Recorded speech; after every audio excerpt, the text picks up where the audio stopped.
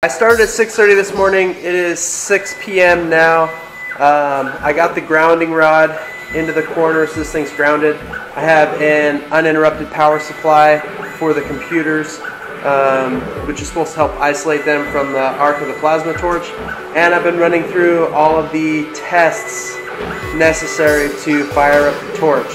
And I hope I'm getting closer and closer.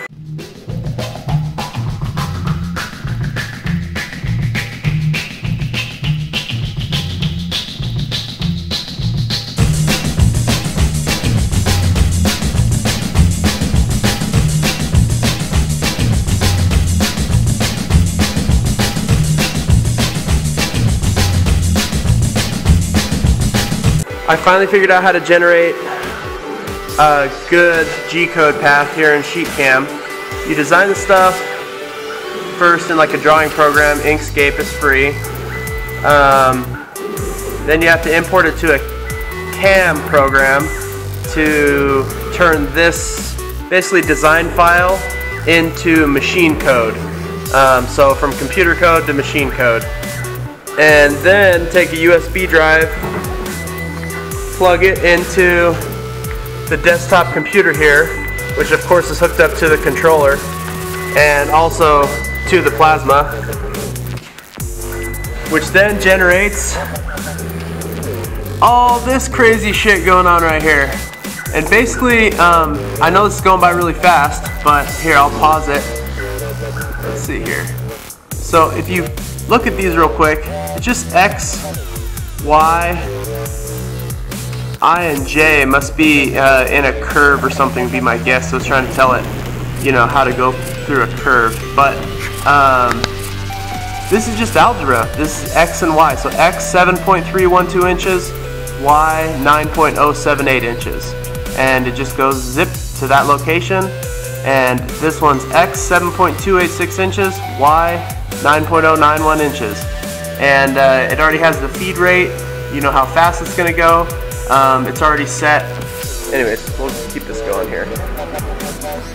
And it just goes through it really quick at basically computer speed, which is cool. And then you can kind of track the progress here.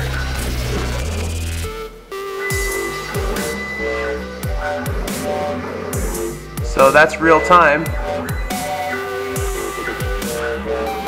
as it's moving. So right now I have the plasma off. It's disabled, because I'd rather not be wasting steel if I don't have to. So I think that's really the last thing, is to fire the torch. See if we can't get this thing running for real.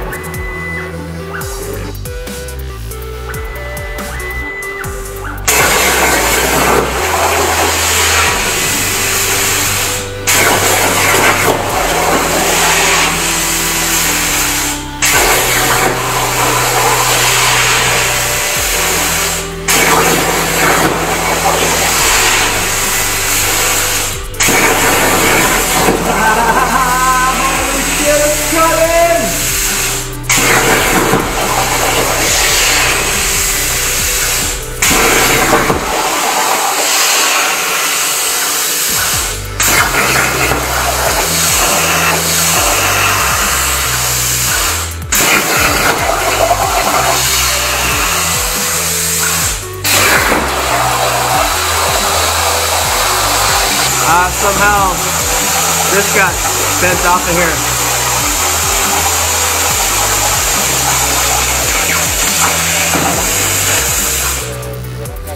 Wonder what happened. I missed it. Anyways, you guys see it? Let's try this again.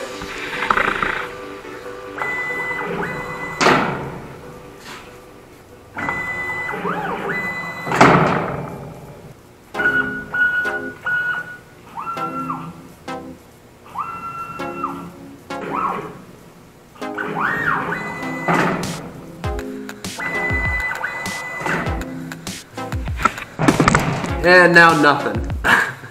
So that's pretty much been my life for the last 2 weeks. So, you know, it was cutting metal, was moving just fine, and now it just took a shit on me. So back to the drawing board, see if we can figure this thing out. Alright guys, so I gave up last night after about 14 hours in the shop here. The torch crashed. Anyways, you guys saw what happened. It's the next day, and I'm still trying to get this thing running, but I did get some successful test cuts out of the way.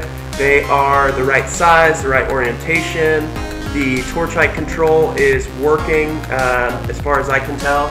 This is what I came up with, is just a bunch of straight lines to do some testing and make sure that the program is running correctly. So now, I say we go back to a more complicated shape, see if we can get this logo to cut out like I was trying to do earlier. Got the program all loaded up. The table. Got to come over here and zero it out. And live view. Alright, looks like it's got a plan. Let's see what we can make happen here.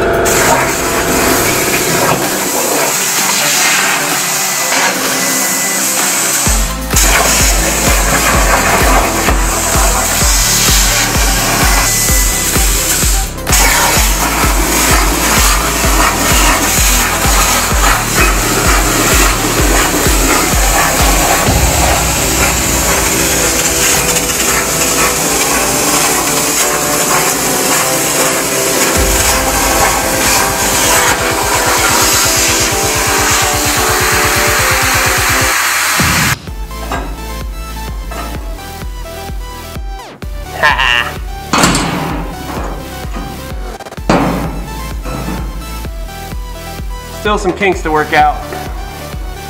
That's pretty damn cool. Alright, so this is what we're working with here.